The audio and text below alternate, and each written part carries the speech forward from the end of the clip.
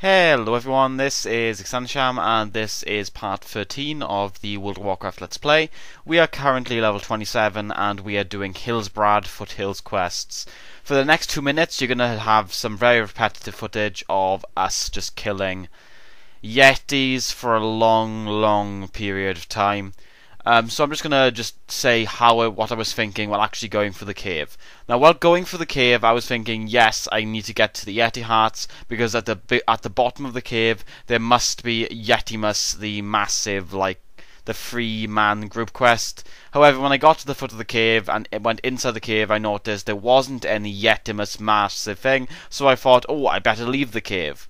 Unfortunately, there is another quest that I managed to completely and utterly forget, which is actually tied to this cave system. It's the quest we need to collect 3 of this guy's equipment that is found throughout the Yeti cave. So the quest regarding the heart of the matter to collect the Yeti hearts is incredibly easy. Which means that you shouldn't kill any of the Yetis outside the cave because there's no point, because you will have to kill way more Yetis than it will take to actually complete the quest in order to actually get to the guy's items. Yeah, up here I was expecting Yetimus to be here. He wasn't here, so this is the thing we need to collect. We need to collect Humbert's pants, Humbert's sword, and I think Humbert's tabard. They're found in all the different areas in this cave, but you will kill a ton of Yetis in order to actually get to any of the items. It's a nice experience, I guess, but it is kind of Humbert's helm, not tabard. But yeah, it's kind of a dull quest, to be honest. It's just a standard kill quest and a standard collect quest. In fact, it's not even a standard kill and collect quest because it's not even like an improved Cataclysm kill and collect quest, because then the kill and collect quests aren't incredibly easy. This one is incredibly dull and you have to go through the entire cave system and kill every single Yeti almost in order to collect the stuff, and that's kind of annoying. Yes, it is. And when you leave, you still have to fight Yetis on the way out because they will respawn.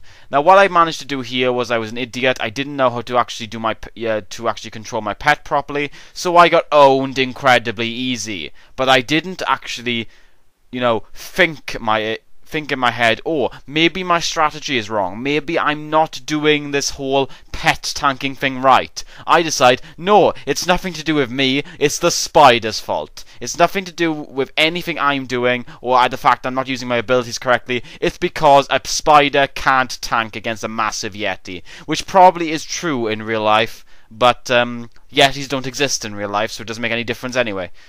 But yes, I decide, oh fuck this, it's because the quest is too hard, not that I'm being a complete spaz. Though probably, as you will learn when actually going through these videos, you will actually find out that I only managed to narrowly, this is a spoiler, narrowly kill that thing while I was a much higher level. So yes, I probably would have died there even if I'd have done that 5 times. Though, to be honest, having 2 wipes just because I was a complete idiot didn't really help much either.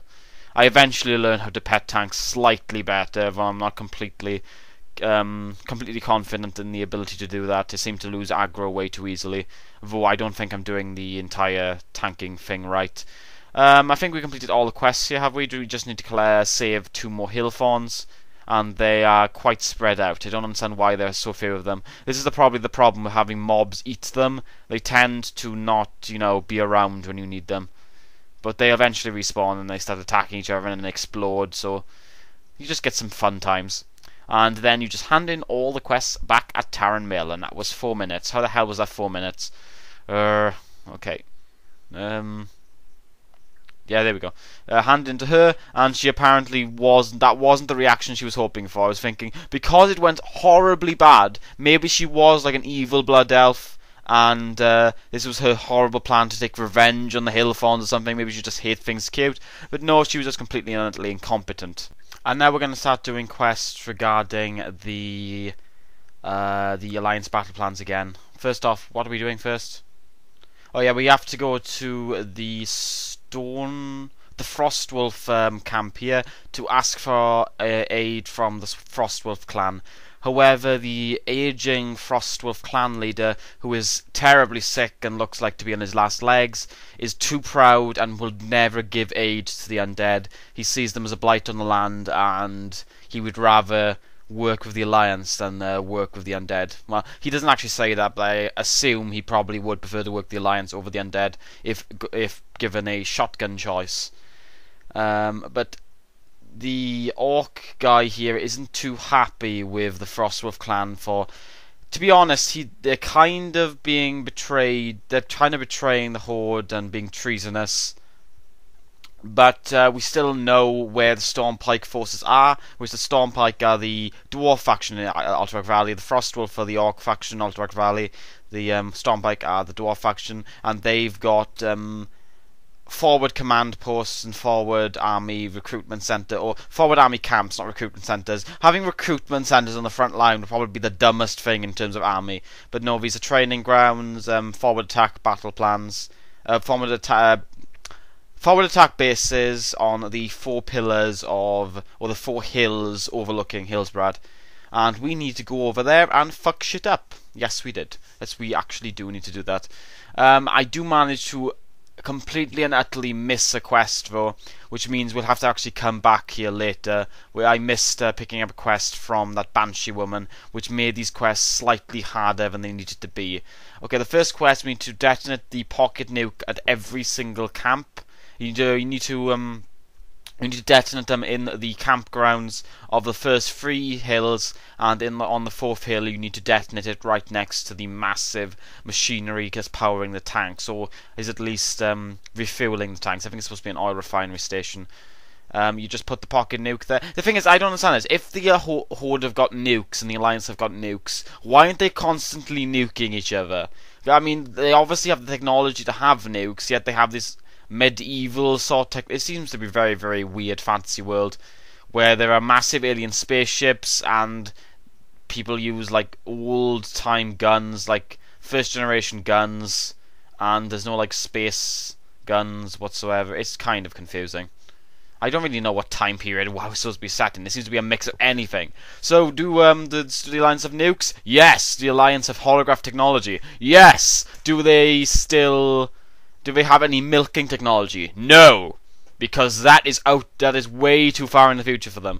They have basically, I think the Blizzard writers have. Do they have this thing? Is it funny or can it aid the plot in some way? Then put it in. Doesn't matter if they have the technology or not. They have it now. Like, these are clearly steam powered, but yet they have nuclear bombs. Yet they don't have anything that could actually use nuclear. Well, that's probably further away than nuclear bombs.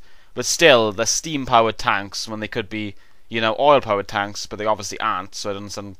I don't really care. Blizzard can just make shit up if they want to. This is the most difficult one. The reason it's the most difficult one is because I'm being an idiot. You actually have to pull the entire camp there, but the reason I have to pull the entire camp is because I don't have the buff from the Banshee, which makes me a disguise as a human, which means that they won't attack me, but now I almost die having to fight several mobs at once. Which I don't even get experience from it. You don't actually get any experience from these mobs, which means I killed and I almost died for almost no reason, because I really should have just picked up a quest because I'm an idiot for not picking it up. And even when I go back and actually hand in the quest, I don't actually notice the quest, which is incredibly embarrassing. Which means I have to come all the way back here in order to actually finish the zone. And it kind of disrupts the flow of the questing, so I'm sorry for that in the actual video. But this guy's happy that we handed the quest in anyway. Here we go. We're going to level 28. Yeah, we're level 28 now. And we get Freezing Trap, though I don't train Freezing Trap, because I'm too lazy really to go back to the city in order to get a Hunter Trainer. Yeah, that's basically the story of my time playing. I'm basically just too lazy to go back to actually get new abilities. This is the new questing area. The orcs are just lounging, doing nothing, while the undead are doing all the work as per usual. And the quest we're doing now is we're doing the Durnhole challenge. This is supposed to be a group quest, but I did it solo. But most classes could probably do it solo, unless they are kind of squishy, like a mage. A mage probably couldn't do this. I don't know why I keep picking mage to be my squishy class, but it really is at this point. Just send your pet in, just let your pet soak up all the damage, just use men pet, and they'll all just go down in the end. You get a ton of experience, and you almost get a level from just doing these quests in the next video and this video. So thanks for watching, guys. I hope you liked this video. I hope to see you in the next part of the Let's Play. Thank you for watching. If you want to like the video, please like. If you want to subscribe, please subscribe. And if you want to comment, please comment. Thank you for watching. Peace out.